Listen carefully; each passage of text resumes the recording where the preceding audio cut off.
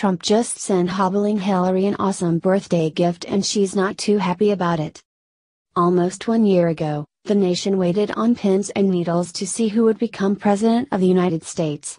It was the most unconventional presidential race in recent history, and no one knew from one day to the next who would win. While conservatives hoped and prayed, almost every official report favored Hillary Clinton for the win. Fast forward to 1 year later, and the rest is history. The silent majority backed Trump was much stronger than Hillary and her campaign counted on, and Trump won. An unusual experience on election night was after Hillary Clinton lost. She chose not to address her supporters that evening. Clinton was nowhere to be found after her election loss, making it evident that she was pretty torn up over losing. Now another embarrassing thing has just come out about what Hillary did days leading up to election night that Trump is now hilariously bringing to her recollection 1 year later. While being positive is one method to inspire confidence among your followers, Hillary took that tactic to a whole new level. Her confidence was so enormous before the election, that she decided to take to social media and wish the future president, herself, a happy birthday. The Daily Caller remembers this time last year when Hillary was wishing herself a happy birthday. Today is Hillary Clinton's birthday, and guess what? She still isn't the president, so it's a great day. This time last year, the presidential candidate thought she had the election in the bag. Clinton had celebrities coming out to her campaign rallies thinking that was going to put her in the White House.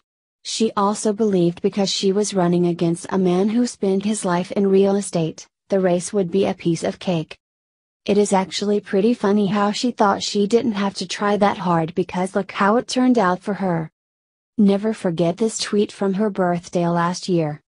Even though she lost the election, Clinton never took that tweet down.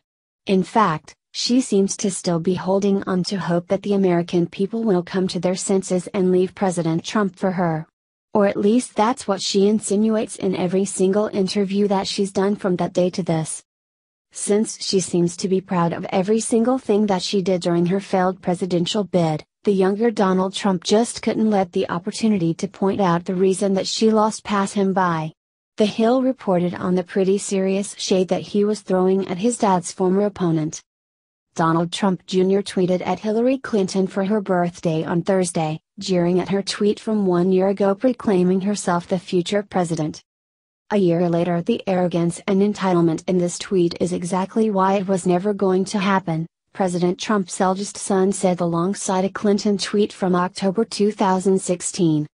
The former Democratic presidential nominee turned 70 on Thursday. This tweet was made less than 2 weeks before her historic loss to the political outsider, and now leader of the free world, Donald J. Trump.